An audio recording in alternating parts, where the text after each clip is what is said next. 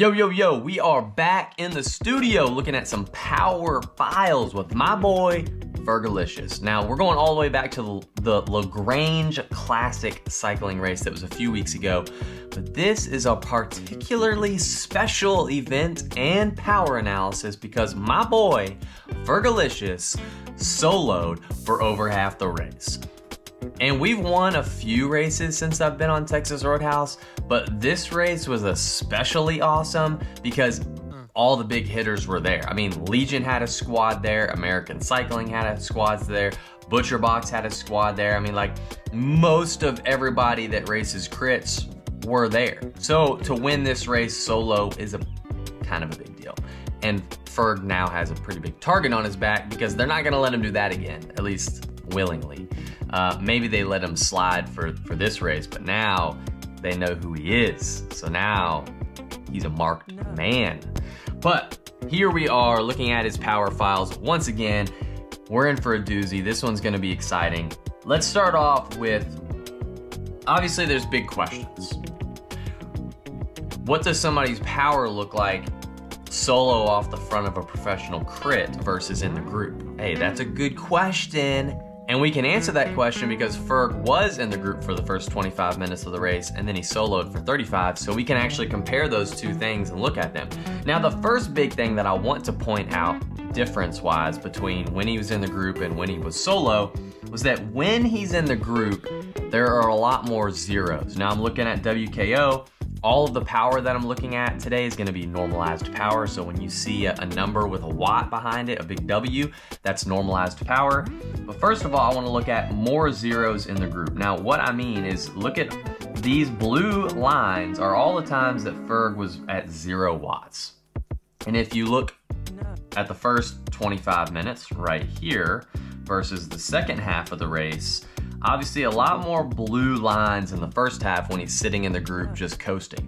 And that makes sense. When you're in a solo move, you can't draft off of people. You're not gonna be just sitting up in the group. You're gonna be on the gas pretty much the whole time. So obviously there's more zeros in the group than when he's solo. That makes sense. Now, the other thing I wanna point out about when Ferg was in the group versus solo is that there's more sprints in the group. So not only are you've got, you know, one extreme, zeros, but now you've got the other extreme of really, really high power. And if we go all the way to these dark red lines, again in the WKO, this is the highest power zone that they've got created for Ferg. There's red lines all over the place in the first half of the race. In the second half of the race, there's one red line from where he went into that super high anaerobic power zone. So obviously he's burning some more matches being in the group because he's got to put out those huge bursts of power over and over and over again. Whereas when he was solo, I'm gonna get there, but there weren't as many sprints. And since we're talking about power zones, we should probably look at the power zone that you would imagine Ferg was probably riding in, his threshold power. So if we look at our threshold power here, you can see it for the first half of the race, a little bit of time in threshold, but like I said, it's a lot more jumpy. He's either at 0 or he's going all out. If you look at when he's in the solo move off the front, a lot of that time is spent at threshold. Now, I do want to say one stipulation here. Don't just go to the next race and think, oh, I could do threshold for an hour. Let me try to solo this race, because it isn't that quite easy. The thing is Ferg has a pretty high FTP, which means he can do this and it works because his threshold power zone is actually so high that it's fast enough to hold off the group. Whereas a lot of people's threshold isn't that high, so they do need to stay in the group because they need the drafting and the energy saving of being in the group and the momentum that comes with that. Now Ferg, like I said, he's got watts.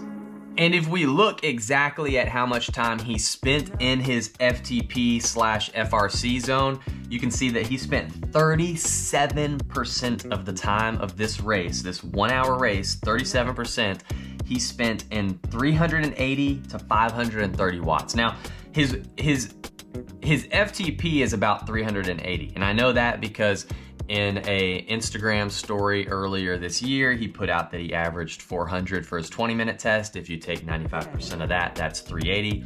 So that's public knowledge. His FTP should be 380. If you do your 20-minute test and you think that's your FTP, so if he thinks that 400 is his FTP, then you haven't done some math there. You gotta take off that 5%. So his FTP is actually 380.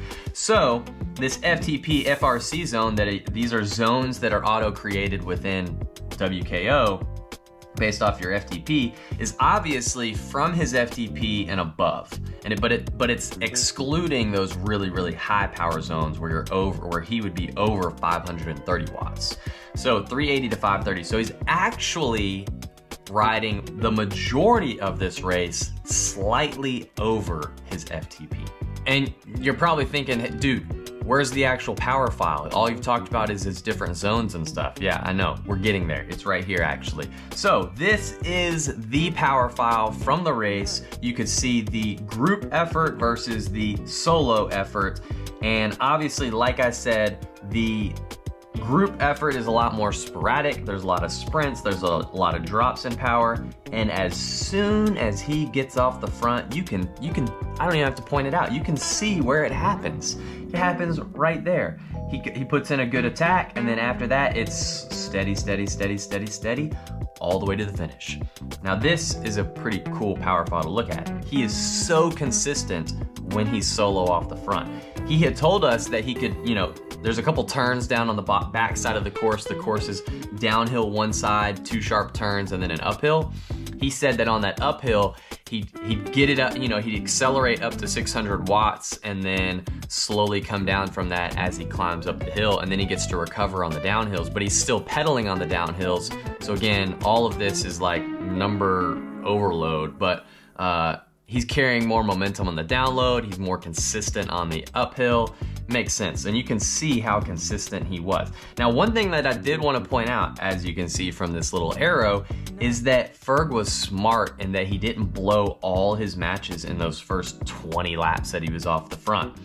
Because he knew that in the last 5 or 6 laps of the race, or last 8 laps of the race, that the teams that were in the peloton were going to go to the front and just blow through their teams to try to bring back Ferg, because they're thinking, wow, there's only 8 laps left. This guy's been off the front for a long time. We really need to bring this back. And that's exactly what happened. I'm sitting top 10 watching Miami Knights blow through their guys. Brian Gomez going super hard for a lap. Legion of Los Angeles, Robin Carpenter on the front, Ty Magner on the front. These guys are going as hard as they can for 1 lap and peeling off and going and slotting back in. And the announcers were saying they were gaining like 1 second, if that, on some laps. Now, that is a good feeling when you're off the front and the strongest teams in the field are chasing you down and they're only gaining 1 second per lap. That tells you something. And that's awesome. But despite that, Ferg was smarter than that, and he was able to save some juice in the tank for those last 6 laps. You can see from 6 to go, to 5 to go, to 4 to go, Ferg actually increases his power on that climb every lap. And then in those last 3 laps, I don't know if he knew he had it or if he just didn't have any juice left in the tank, but he actually drops off the power the last 3 laps, but that's okay because he won with about a 15-second gap. So, pretty impressive, but I wanted to point out that he did save some juice for those last few laps because he knew that the field would be chasing that much faster. And once again, we've gotten through this whole video and we actually haven't even looked at any specific numbers. So here we go on some specific numbers. Drum roll, please. Let me cover this up because I don't want you guys to see this because it's kind of cool. And I want you to, be on the edge of your seat, like some Steven Spielberg directing here with my hand cover. All right, so for the first 24 minutes of the race, Ferg is in the group and his normalized power is 387 watts. Now let me, 35 minutes off the front, his normalized power is lower when he's off the front, 379 watts. Now, one thing that I didn't look at that I probably should have looked at was his average power, and if I had to guess, I'd say his average power for the second half of the race was probably a little bit higher because he was actually pedaling more the second half of the race being solo than he was in the first half. The reason the normalized is so high the first half is because there's some zeros in there, and those zeros basically get taken out, which we've already looked at. He didn't have as many zeros in the second half of that race, but still kind of interesting that his normalized power was actually lower when he was off the front. And there is one more chart in WK that I kind of find is interesting, and it kind of shows you your recovery between efforts. Now, I haven't put in all of Ferg's workouts for the last, whatever, 6 months. So this chart isn't gonna be super accurate because it's only using a couple days worth of power files that Ferg has sent me. And so, but you can kind of get the picture here. So this purple line, the yellow is the power, but the purple here shows us if he's recovered enough to go hard again.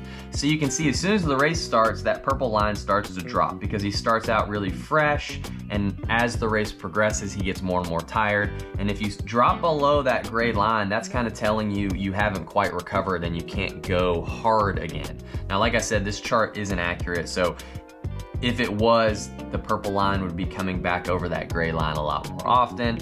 But you can still see where the purple line is dropped a lot further when he's in the group, whereas when he's solo off the front, which you would think would be a harder effort, and maybe it was maybe not harder is the right word, different is the right word, more consistent is the right word. He's so much more consistent with his efforts that he's actually able to recover more being off the front than he did in the group. There were a few times where the purple line dropped back or jumped back up to baseline, but you can see here while he's off the front that it's consistently jumping back up to that baseline over and over and over again until the last 5 laps when he emptied the tank.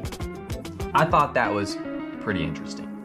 Now, the last thing that I guess I kind of have to do, because this is the Drew Dillman YouTube channel, and I don't know, just to compare, I guess, Ferg's outstanding ride versus my mediocre sit in the group cover moves ride, just to compare those two efforts. Like I said, if we look at his power, his average watts for the first half were 387 and then 379. If we look at mine was 354 for the entire race. I was sitting in the group the whole time. I like to include heart rate because that kind of shows you how hard I was going. My max heart rate is about 200 beats per minute. I have seen 200 already this year. So you can see here my average heart rate is 181, my max is 192. So you can kind of gauge it is a pretty hard race, but not the most hard race that we'll be doing this year. It's still early in the year. The Lagrange Classic isn't a high priority race. There's bigger races on the calendar that are gonna be, these numbers are gonna get beat for sure. But for Ferg, it was a pretty big race and a pretty big effort. And I commend him and kudos to him for finally getting that big W, that big win. He deserves it. Thanks again, Ferg, for sending me your power files. If you guys like these kinds of videos, be sure to like them, share with them with your buddies and all that kind of stuff. And be sure to support me however you want to. Links are in the description. Thanks for watching this. Thanks. See you. No.